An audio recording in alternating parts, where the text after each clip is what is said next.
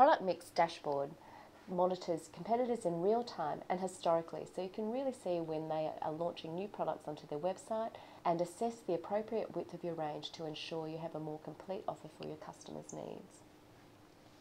Again, in your selected time frame, you're actually able to review when deliveries were made and how many options or products were delivered at the time. You can change your view by selecting products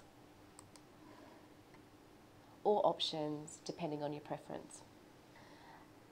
To understand what was exactly delivered during this time period, you're able to click on any of the key points within these charts and get an overview in a range book format of the products that were delivered at that time.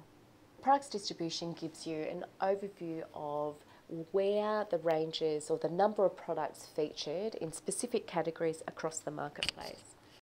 You can line this up with your own current range plan and see whether you're happy with the distribution, whether you're underinvested in some categories, or assess potential risks.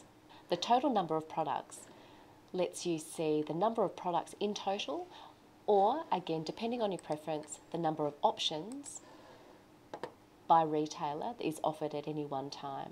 Strategically, you can compare yourself to the width of the range to assess whether you're happy with the width of range and understand exactly where you sit against your competitors.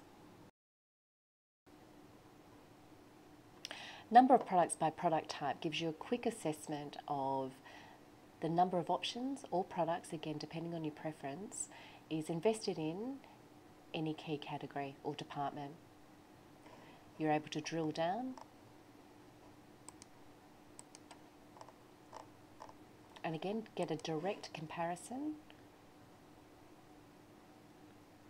as to the strength of each business and where they are choosing to invest their range.